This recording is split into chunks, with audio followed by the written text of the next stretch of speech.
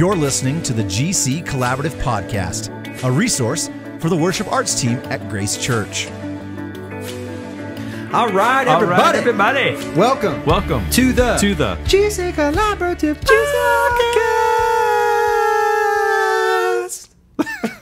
This is a new intro. Yeah, awesome. We love it. That was great. Let's play that every time. We don't even need to do that every time. Let's just play that. 1,000, tens of people just hit stop on this podcast. Oh my gosh! They're like, well, we tried. Never mind. We'll wait till next month. But in all seriousness, welcome guys to this month. This is the December podcast for the GC Collaborative Podcast, and Merry we Christmas. are so excited. So we do not have a podcast in January throughout the year, just because we want you guys to be able to celebrate New Year's, not worry about us, Yeah, it's like all we about know them. you would. Yeah, It's all about we them. want you to just enjoy New Year's with your family, Right. not have to listen to this podcast. It's not because we're so super busy and really don't have time to sit down and do a podcast. Oh wow, I never actually thought about that. I like how you twisted that into making it more noble for us. Like we're giving you guys a break from listening to this. Yeah, well, gold. what are you talking about in January? You know, Christmas happened. Yeah. No, I'm just kidding. New Year's resolutions. Oh, yeah. Well, we know how well those go. Yeah, we'll be right. crying in June. Skip it. Okay, so we said in December. Anyways, so this month we have exciting podcast with two of, well, they are the brothers of the band, Brothers McClurg, Chris and Anthony, and we got to sit down with them, and it was exciting because this was our very first podcast where not everybody was in the room. Yep. So we had to do some technology things. That was exciting. Try some stuff. We don't even know if we recorded them actually, so we'll find we haven't even out. It checked might yet. just be me and Ben talking back and forth to nobody, but we're gonna find that out pretty quickly. But no, it was an awesome conversation. Got to sit with them, pick their brains about artistry, being who God's created you to be, Hearing their story. Yeah, And for people that, for those of you that aren't aware that Brothers McClurg have a connection to Grace over the past 5 years or so, they've led worship on a couple of weekends at the South Overland Park campus when that was the only campus we had, and they were just awesome. They were such a blessing to our church at the time, and I've recently been getting people asking for them to come back. But they also, the second time they came, they spent an evening with our worship ministry, kind of encouraging the team, and it was just a great time. So they're the real deal. Yeah, they It's really pretty are. awesome.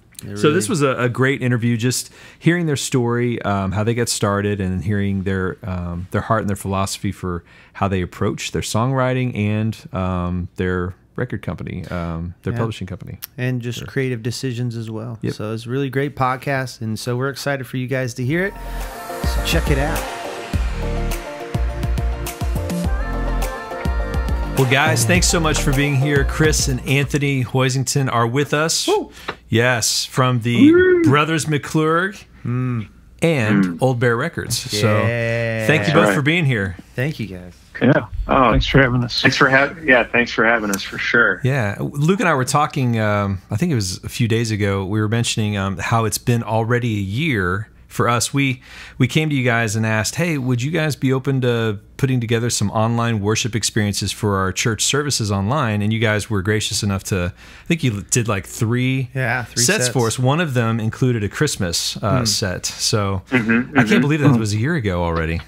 Good grief. Yeah, it's flown by. Oh, it has. Yeah, so we had some great. Those were just great worship times for us online, and we're going to actually use the Christmas one again here in a few weeks for our online service. Cool. So yeah, That's good. they're very reusable. Yeah. So Well, we really. That's right. Those sweet They're harms. still relevant. Yeah, you're still relevant. Those renditions still hit, you know? Yep. I keep saying that every year. So this Christmas song is still relevant. Oh, Little Town of Bethlehem. Is that? Yeah. We gotta sing. We have to sing Silent Night again, or. Yeah. Oh, jeez. It's a given. You can't not. But we're excited you're here to talk to us, and just appreciate you guys very much taking time out of your schedules to just share with our folks your guys' story. And you kind of have a connection to Grace Church with us over the past 5 or 6 years or so. I know. I want to say it was 2016 or so. I don't know if you guys remember. I know you guys travel a lot and go to a bazillion churches, but you guys came in 2016 and had a tremendous impact on both our worship team and our services in general. We loved having you, and appreciated you guys very much coming. Do you guys remember that when you guys came? Yeah. Yes. That Oh, was good. I don't remember what year it was, but Yeah. I do remember it being, just an enjoyable time. And anytime we come, it's been a lot of fun just kind of hanging out and, being part of it. It's easy to slide in when things are well done, Yeah. So, I like appreciate that. Thank you. That's Yeah, awesome. Oh, you're welcome. I do remember Yeah. we introduced you to something that you probably aren't familiar with, but we took you to a place to get some buffalo wings, and we. Yeah. We were like, do you guys Yes. eat buffalo wings? Do you know of these? Yeah. That was at the Peanut, and Yeah. we joke about that because you guys are right. Where are you guys located at? Why don't you tell our folks where you guys are at?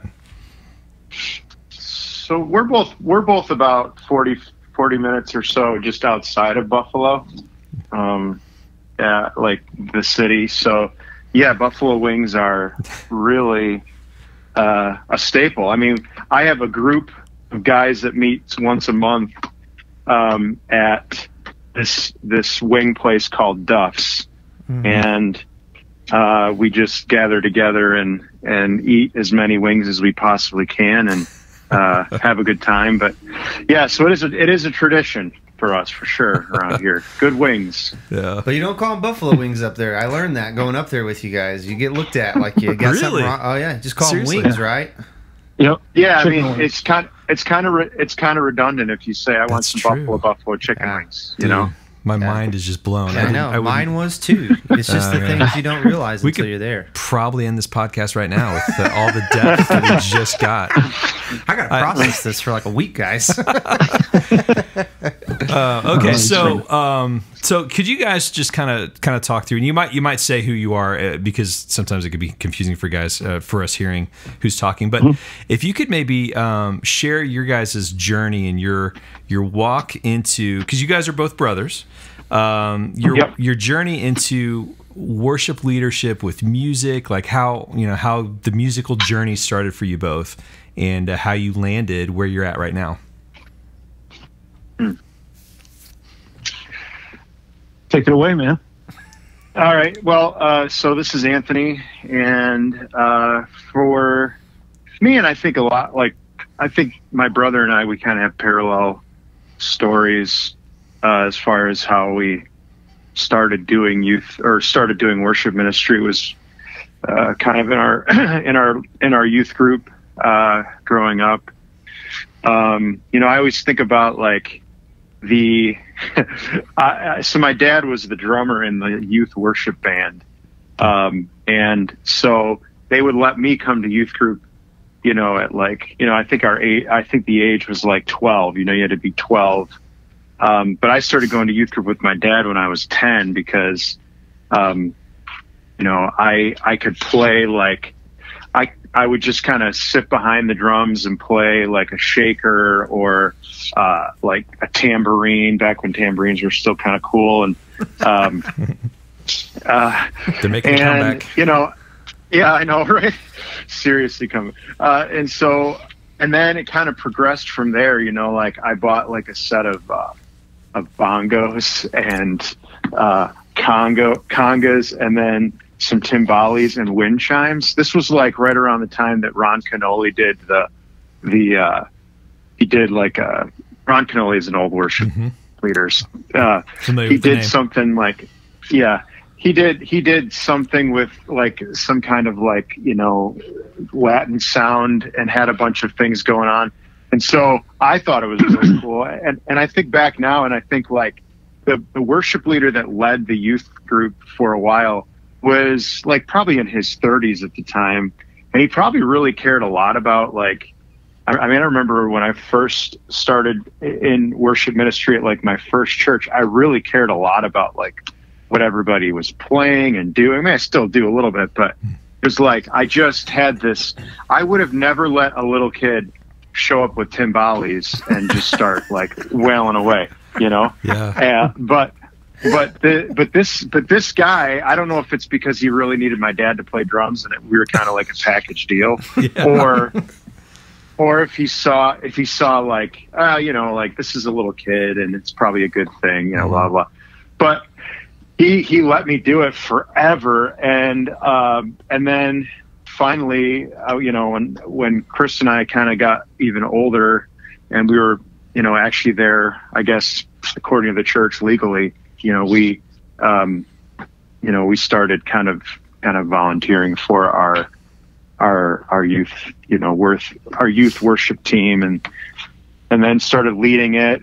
Eventually, you know, junior, senior year, started kind of leading the charge, and then we did our college ministry for a while, and that's kind of where it kind of began for us, like Chris and I. I mean, we played in bands together growing up, you know, that I guess were like Christian bands, but we always kind of felt like worship music when we were younger musicians were, at least I'll speak for myself, was just sort of like a cop-out type of music, you know, like we kind of wanted to do like, you know, rock music and you know, things that just didn't sound like Ron Canoli, you know, like it sounded differently.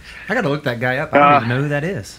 Yeah, he wrote the song. He wrote the song "Ancient of Days." I don't know if you remember that song. But oh, I love that song. That's a great song. Yeah. That was a smash hit in our local church. You want to hear a little fun little side story real fast about Ancient of Days? Sure. So yeah, I'd love to. We made this, I'll say masterful medley, because I did not make it. It was really. masterful. Yeah. A volunteer made it, of songs through the ages of Grace Church. We were celebrating our 25th anniversary. Made this medley. A volunteer did. It was beautiful. He asked me for songs. I got a list of songs.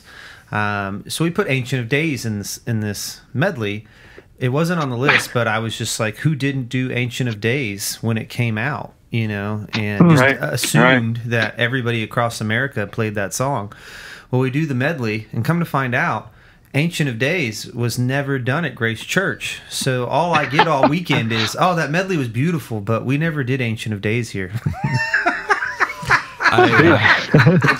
Oh gosh! I was like, "Who didn't do Blessing and Honor, Glory?" Yeah. You asked that question, who didn't do it? I'm raising my hand. I'm like, we didn't do it. Yeah, it's okay. It's okay. Well, yeah, I mean, the only churches that didn't do it are clearly not really Christian churches. So it's, you know. It's, well, I didn't want to say it out loud, but the thought did cross my mind. Well, we were, you know, and I would say this. Luke. Thank God you're there. You know, just to be able to. Yeah, just being a light. Luke means light. You know? I mean, finally, Grace Church is in compliance with the Lord. You know, finally played that 30-year-old song. Yeah, my mother would be so proud. Yeah. Oh my goodness. That's right. Well, we weren't. Let's just Your be clear. mother. We weren't a Christian church. We were an old Baptist church. So All right. I'm just kidding. Back I'm on just to the kidding. life story. Life story. I'm just Ron kidding. Canoli. Yeah. So, then when we kind of graduated from the youth group and started doing college ministry, it was really when, we started playing. We started this college ministry at our church with my dad. My dad he's not a pastor, like an ordained pastor or anything. He just was like, I got keys to the building, and why don't you get all your friends and we'll have like a group for them, you know? He sounded that miserable about it too. No, I'm just kidding. But it really was predominantly a time for us to like gather together and just kind of worship. And in those long extended times, we started, getting tired of the worship songs that we were playing all the time, and decided, hey, we're writing songs all the time. Why don't we start to write some songs for our group? And that's, I look back on that time and I think that was a real kind of formative moment for us. Just it was a real exploration of not only music, but just our spiritual lives, and trying to figure out like, where do we fit?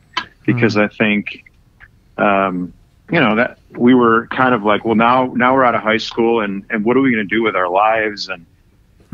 And again, just kind of wrestling with the idea that, are we going to be worship leaders? Are we going to do music where we work at churches? Or are we going to play music?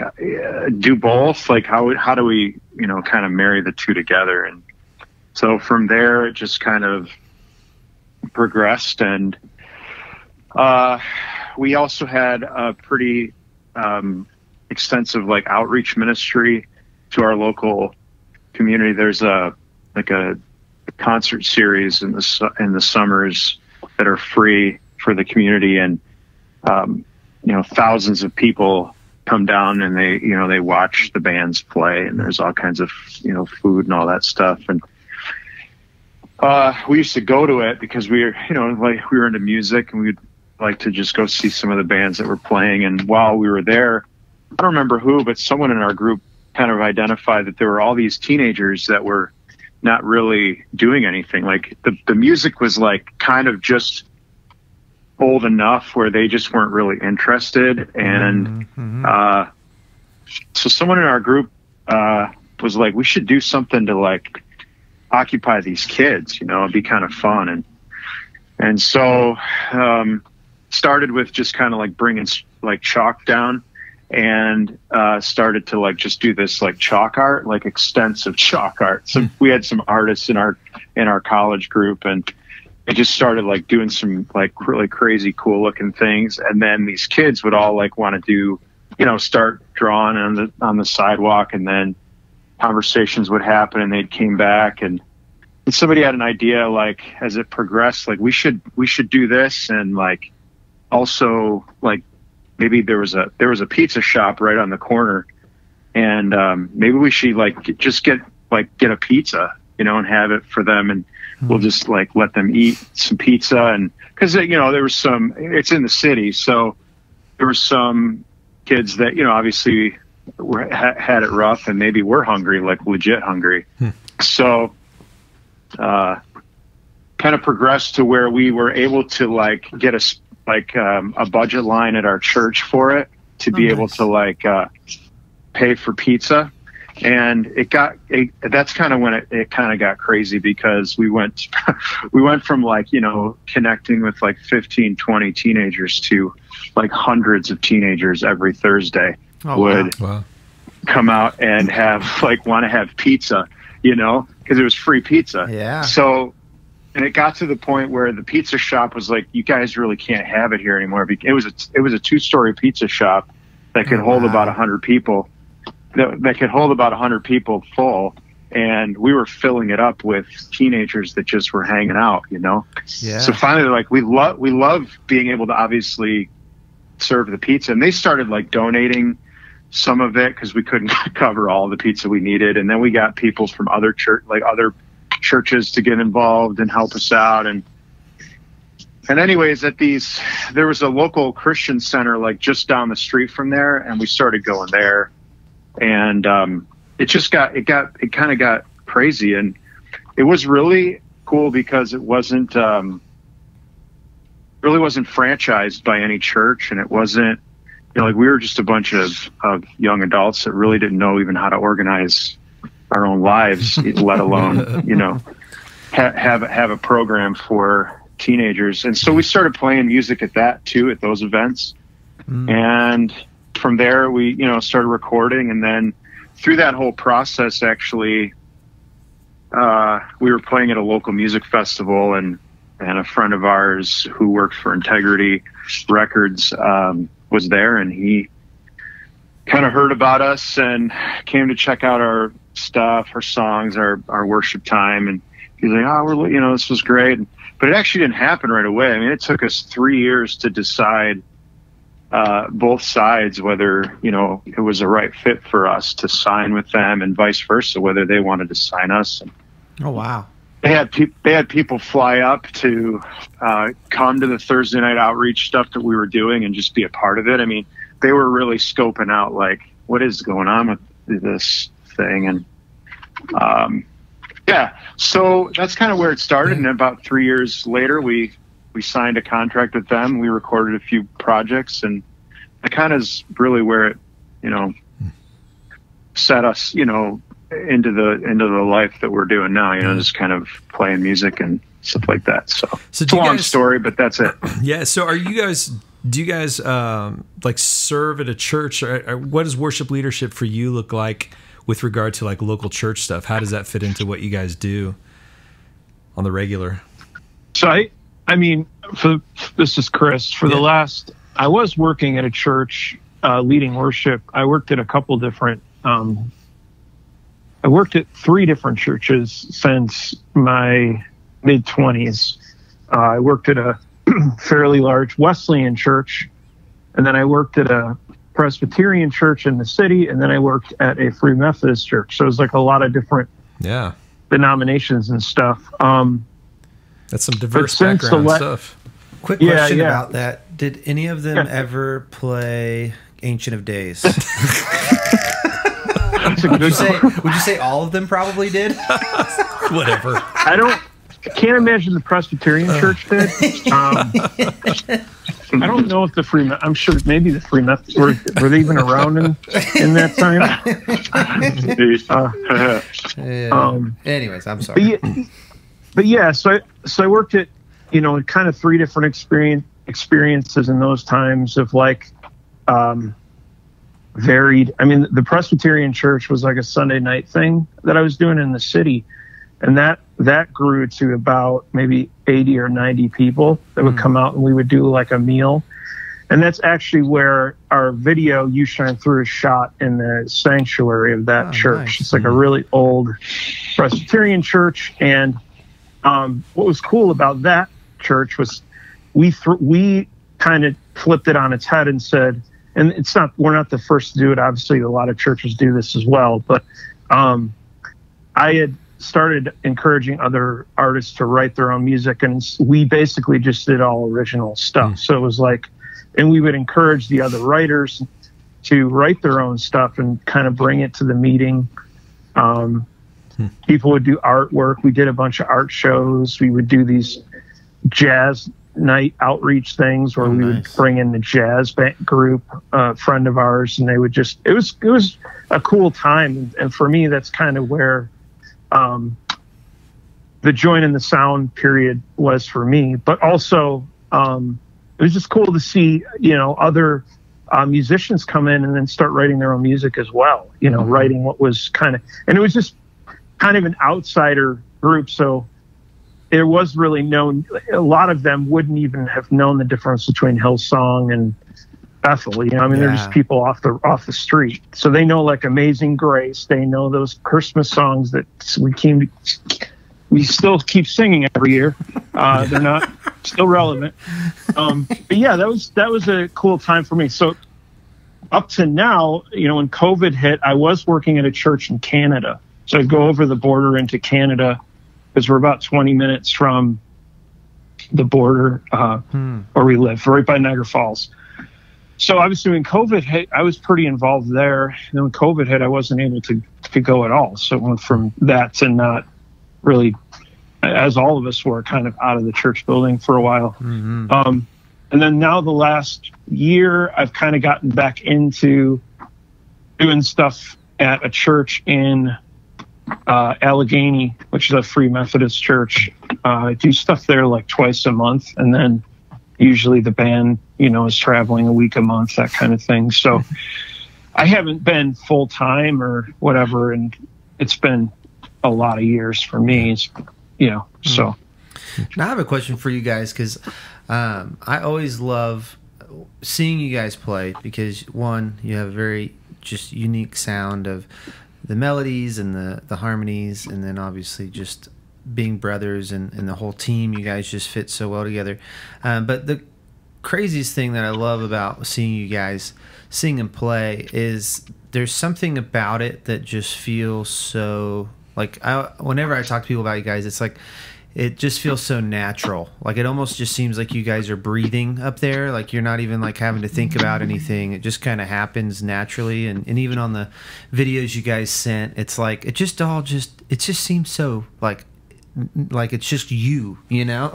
And so my question is with that is, what got you to that place where, like, I mean, was it like kind of working hard at it, or was it you just kind of started writing and singing and it kind of just naturally happened, or how did you guys kind of get to that spot? I think the configuration that you've probably seen in the last 4 or 5 years is, I think we're kind of we are at a point in our lives where, you know, in your 20s, you work at being in a band or a songwriter, but you're not really doing it as your livelihood, you know. Mm-hmm. You kind of get into your 30s and you start to realize, so maybe enough people have told me I'm good at this. I think I could try my hand at it. And I think kind of where Brothers McClurg has been the last 4 or 5 years is kind of just playing with people who you kind of know that, I wouldn't say this is what they're born to do, but it's pretty close to that. Mm-hmm. Like they're just, you know, like Jeremy's super gifted on the guitar. And I don't know, there's very few people in my life I've ever seen as like naturally good at the guitar as he is. Mm-hmm. I mean, we just did a recording in Nashville where we had a banjo player of Allison Krauss and Union Station sat in on a track, and, you know, he was hanging with them the whole time. Like they, you know, that level of a player. Oh yeah. Yeah, he's amazing. You know, and, you know, he's not that great of a singer, but, you know, we decided to, so. It's better to have him in the band than have awkward family Christmases for the rest of your life. You know? Yeah. Well, somebody's got to drive and make sure, you know. We still let him bang on a tambourine in the background. That's right. Brings the bongos out. Hey guys, check this out. Here he goes again, bringing his bongos. Mm-hmm. I was going to say too, like on the tail end of what we're talking about it being natural, I also think in our songwriting we've gotten to a place where, you know, I think there's like this when honesty and, like, you know, honesty comes out in music, I always feel like it helps connect you to God. Like, to me, when people are being honest, there's just something about the vulnerability, you know, like when a pastor just stops his sermon and is just like, I just got to be real with you guys, you know, and all of a sudden everybody who was half paying attention is now engaged. But I think for us, like, also kind of been in it long enough where, you know, we kind of write worship songs more as like prayers, you know, of how we reflect off the story that we're singing about. And now we're about to put out a record that's really mostly like songs about life, like, but it still kind of has a spiritual bent, you know, similar to a Sarah Groves or something of that nature. So, I mean, I just think it's kind of led our ministry into a spot where, I mean, I don't even think, I mean, Ant says all the time, like, he doesn't play our songs on Sunday morning when we're not doing Brothers McClurg, I'm sure. Mm-hmm. But I think it's just kind of become our own blend of ministry, like that somehow is kind of worship, but it's kind of a prayer, but it's enough where, like, when we travel to even a church like yours, we can even do a little bit of what we do, and it's not like a weird thing, you know? Oh, yeah. Everybody loves when you guys play your originals and hear. Yeah. We need to bring you guys back. I've had people ask about y'all a few times this year. Mm-hmm. We definitely do.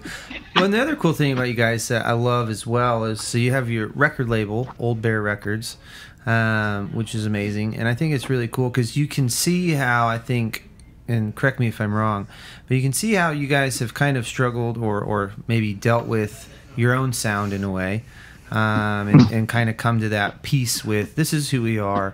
This is like who God's made us to be. We create out of that. And then the cool thing is, I think, about what you guys do with Old Bear is you do that with all those artists, because you have pretty different artists coming in making records there. But the cool thing is they all kind of take their own personality, I think, of that artist. I think the cool thing is not only have you become at peace with that in your own lives, but now you're encouraging that in others. And so my question with that is was there ever a time where you're like, hey, we should start pouring into maybe other artists, younger artists, or was it just kind of natural, or how did you guys get to that point even? I think for us, this is Anthony. I think That's a really good question. I think for us, it was during the Integrity time when we were on this major label and felt like we got signed at the very same time that some other very popular people that are very popular now got signed, and we had to watch them sort of ascend to, like, going from, like, it's kind of like the analogy of, like, we all pulled up in a minivan and they left in a bus, Yeah. And I think for us, it was like, it was rather humbling. And I think I get asked, like, once in a while, cause I also, like, I work at a college, and I get asked, like, by students, like, well, how did you get a record deal? And I said, well, I got one, but I didn't really know what I was doing when it came. And the lesson is, if you don't really know what you want to do, they're going to help you figure that out, and quick, because they're spending all this money. Yeah. So, and it may not be on the other side. On the other side, it may not be exactly what you wanted, because it happens so fast. And so if you don't have an identity going in, they'll help you find one, and it'll be tough. So I think for us, that's kind of what happened, whereas we struggled. We did a few projects where we tried to be, I guess, maybe people pleasers, like, well, this is the formula that they're good at, and maybe they're and they're going to plug us into this formula, and it's going to be awesome, And the reality, I think, at the end of the day, I mean, we didn't vibe with the formula in our, just exactly the way that, you hear over and over again in tales of other bands, so it just kind of felt like. And so then, at the end of the day, it was a great experience, met a lot of great people, and didn't really make a whole lot of, like, waves as far as the industry goes, but really began to identify what was important to us along the way. Like, oh, well, that's actually really important. And that, and so it's kind of like we went from the internship to day one, like at a job. And it felt like, that was only a week, worth of time. And so it just, it developed that way. But I think out of that, we kind of decided, here's the things that we want to pay attention to moving forward.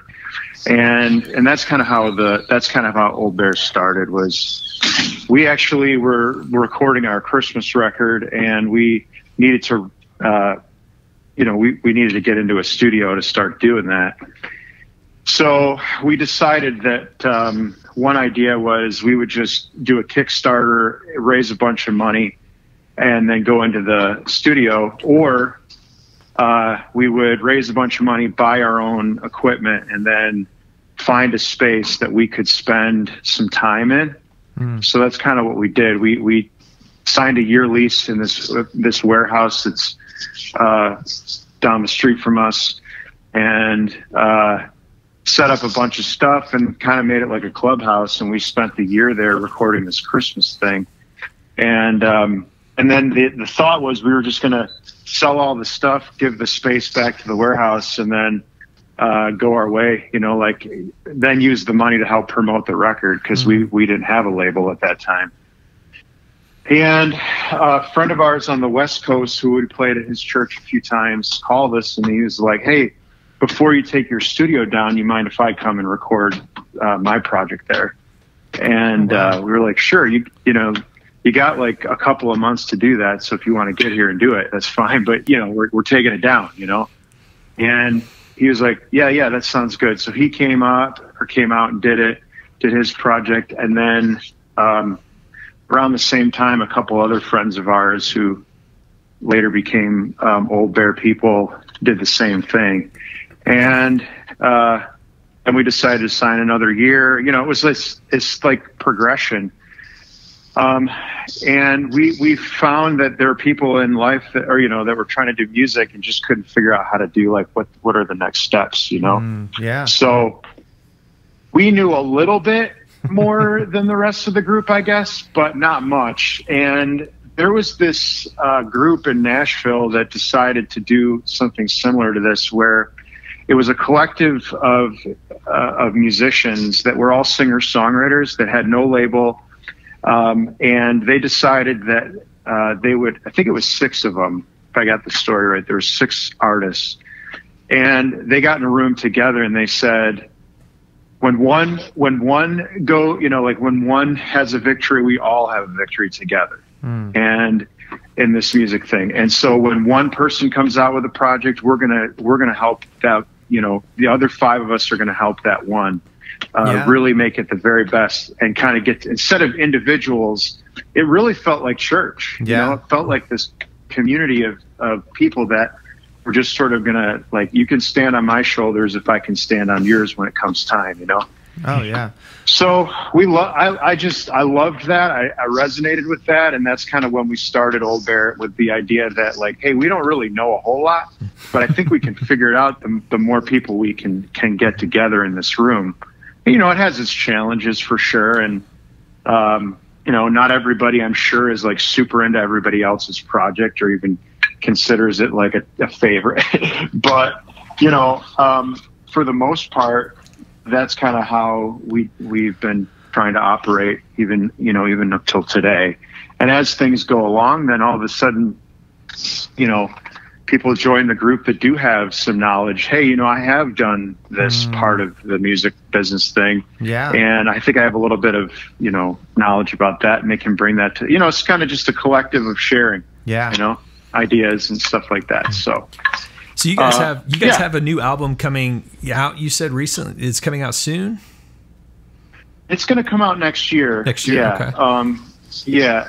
We're going to release a single sometime actually in March. Oh, cool. Awesome. But I think it would be kind of cool to. I'll send you guys for sure. I'll send you guys a link. You can hear it. Just don't share it to the masses. No, I'm just kidding. Leaked out early. If you leak it, that's just going to disappoint millions of fans. So. Well, we would never do that. I like what you said about kind of one victory for one of us is a victory for all of us, because I think that's such an important thing. Even in the church world, there can be this sense of competition, and I think especially the larger the church you have, if you have multiple musicians who do the same thing, it can kind of get into the who's the better one, who's the one that maybe gets asked more. And one thing I think we've tried to do here, which I feel like honestly, kind of me even being around you guys a little bit and experiencing that has helped me see it too, is the beauty of, like, so many people come with so many different gifts and styles, even like drums, bass, guitars, vocal. And it is that, let's all kind of figure out what that is. And then when somebody succeeds, instead of feeling like, oh, I was beaten, it's hey, that's awesome. Like, you succeeded.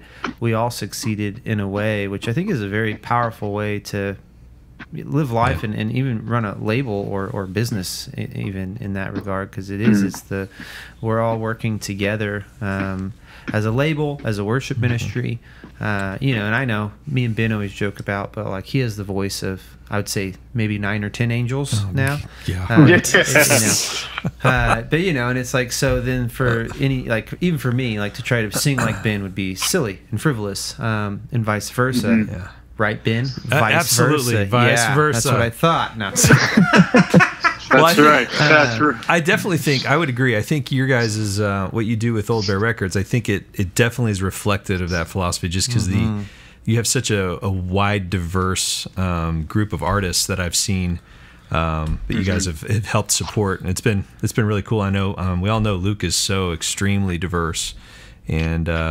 unique, air quotes. I'm kidding. I'm like a unicorn. He is a unicorn. Just kidding. Yeah, it's awesome. You are a unicorn. Yeah, you are. Gosh. But I do want to ask, because I think one thing too is you guys work together in the studio a lot and are brothers, and in any situation there's creative ideas thrown out. that are, and sometimes there's multiple good creative ideas. It's not even that they're bad ones versus good ones. But how do you guys deal with, like, in the studio? Because, I've been out there and have witnessed it, but I think it's really awesome how you guys go about things where, you have that big room that you're talking about with all the instruments in it. You kind of start a song, people just kind of start, you guys start kind of messing with stuff. Jeremy's in there too, I think, usually, and some other guys. But how do you guys go about just making decisions if there is like two decisions coming at you or two ideas coming at you? How do you guys kind of go about making, okay, this is the right call? Is it like a gut feeling? Is it a meeting, or how do you guys go about that? Usually at the end of the day, we get really angry. We go home, and then the three of us send text messages back and forth to each other that say, maybe we should quit the band. Passive aggressive artist, I like it. Yeah. Or if we're really feeling confident, we say maybe you should quit the band. That's how we get it. That's funny. I think we've dealt with those challenges over the years. I think we're kind of at a point now where nobody really, I say this not in a way that's like you don't care, but nobody cares anymore. Like you get to a point too where you're like, well, if this guitar part is this way or that way, it's not going to sell any more records because both ways are kind of good. Yeah. You know what I mean? So I think it's weird because this hasn't really come out yet. I know Ant's posted stuff on social media, but we're doing a Rich Mullins. We're doing a version of a bunch of his songs. We got permission to record it in his old house where he used to live before he passed away. And so we've had a bunch of different artists come in to his house where we're set up. It was going to be like a Kickstarter that launches for it early next year, but that tells the story of it. But next year is the 25th anniversary of his death when he died in a car accident. So we want to release this record. So we had artists come in like Audrey Assad and Taylor Reinhardt and Evan Max from DC Talk did a song. The Ron Block from Alison Krauss. There's a bunch of other artists, but there's other artists like Jason Upton's doing a song, Sarah Groves is doing a song. But it's weird because the reason I'm saying this is because we're in a place that's not even Old Bear, right? We're in this guy's house with I have this guy named Evan who's engineering everything and mixing it, and then Anthony and Jer are basically playing on a good majority of the tracks. Ant's recording interviews with people behind the scenes. I have this guy, Andrew, that's been helping me kind of make all the connections with the artists and all that. But what reason I'm saying this is, like, an artist will go to record a song and it's basically just with a guitar and a vocal and like a boombox, like tape recorder from the 90s.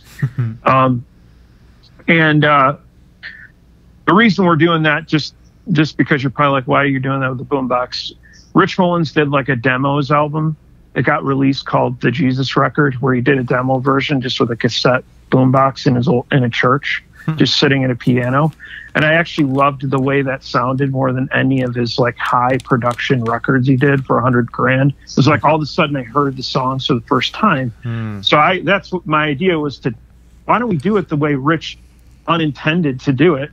Let's do like kind of a demos produced record, but we're actually serious. Like we're doing it kind of as demos in the production. So like Audrey Assad will go in and push record on the boombox, sit down and play the song 2 or 3 times. We take the best take. Wow. So that's where awesome. that comes from. But like what I was saying is, like, an artist will go to play a song, right? And normally it kind of comes down to just whoever is the main producer, and everybody else just kind of bees quiet, does, and goes with whatever he's saying you should do, When we get done recording it, technically my name is on as the producer, but I got 5 guys in the room that are all throwing out ideas. And they're not looking at me to say, what should we do? And I'm saying that to say it's weird because that's kind of the spirit of Old Bear brought to Nashville. Because normally in that setting, I'm talking to people later and they're like, I've never recorded like that. It's almost like a community. You're walking into a community where it actually works, that you don't have to have like the too many chefs in the kitchen mentality. Yeah. It somehow seems to work. because everybody just respects everybody else and gives, yeah, let's try that idea. Let's see if that works. Or I'm trusting you enough that you know what you're doing. And so I think when we record records in Buffalo, it's kind of the same way. Yeah. You know, like it's not, everybody respects everybody else's ear for music. And so kind of there's just a collective leaving room for that stuff to happen, because I believe that there are a lot of artists that are looking to feel like they're in a community, not like they just went to Nashville and dropped $20,000 and they met the guitar player because he came in for an hour and recorded 5 tracks. Yeah. Like they're just people that don't want that experience. Oh yeah. You know what I'm saying? Absolutely. And they want to mine for the sounds on the record. They want to like work with cool harmonies. They want to try things. And so I think we just try to carry that wherever we go. Because like I said, I would talk to artists in Nashville and they'd be like, normally this would be chaos. But somehow everything's getting done. Yeah. You know what I'm saying? Yeah. Well, and I think you guys, though, are that way where you're very, at least the times I've been around you, you could just be faking it around me. I don't know. But, but you're very, totally joking. You're very, you don't come off, none of you come across as like I'm always the right one, or I'm always the one that is the best. You guys just in your nature are very inclusive and in just who you are. Well, I think Jeremy genuinely feels that way about his opinion most of the time. Well, you're that good at guitar. I mean, come on. But yeah, no. One of my things I've been trying to do better at too is, and you guys were great at this, because I'll never forget. When I was down there or up there, I remember feeling like I was such in a hurry, and you guys were like, "Yo, man, just calm down, like chill out, like we got time, we're fine." And so I always laugh about that, but because you're right. We gave you a pack of candy cigarettes and said, "Go outside and calm down." That's a great visual. I love that. But you guys, and the thing I love that you guys do is you try things. And recently I was listening to an interview with Rick Rubin, and he was talking about creative ideas, and he said, I learned that if somebody has an idea, we at least try it, because 9 times out of 10, either you do it and it stinks and everybody knows in the room, like this, even the person who requested it is like, yeah, this is not a good idea. Or 2, it's like, oh wow, this is actually a great idea, let's use it. But he's like, I've learned that artists aren't very good at explaining their ideas, so they have to just do it. And and so I've learned like, what's, because in America we can get in a rush, and so it's like, we don't have time. But it's like, well, you never know what can come from just letting somebody try something. And I think you guys, from my experience, have done a great job with that as well, of just letting people flesh things out. And if it doesn't work, it's hey, calm down. We got time. There's no reason to rush. Yeah. And so that made a huge impact on my life, because, good, bad, or indifferent, sometimes in the world, it's like, oh, efficiency wins sometimes. And efficiency is king. And I think with, there's a balance, obviously, but with the artistic world, there is a beauty of just sitting and resting in things, and not just pushing just to be done, but to really let things breathe. And so, I mean, it's totally the same way with like a head pastor. Like, you can't work for a head pastor that wants you to do it the way he thinks you should do it. Like he should have enough sense to go, hey, I trust you, that God has placed you where you are, and that, I'm going to let you do what you do. Not that you're not influenced by his vision and where he wants to go with things, but you hear so many horror stories of like, I mean, I've worked with pastors that have done that to me, and they're not even musicians. I'm like, yeah, I don't tell you how to write a sermon, you got to trust me a little bit here, buddy. And I think that's the same thing in production. It's like there has to be a trust element of like, you're in the room because you have something to offer. I think, absolutely. I think that value is super important, Yeah, I really hope Ben's writing this down actually right now. Really. Taking notes right now. He's my boss. No, that's really good. It's true. Yeah, that's awesome. I think that's just something that worship leaders, artistic people anywhere can take as, because it's in the world, there's this feeling of like, I've got to be the best person in the room all the time.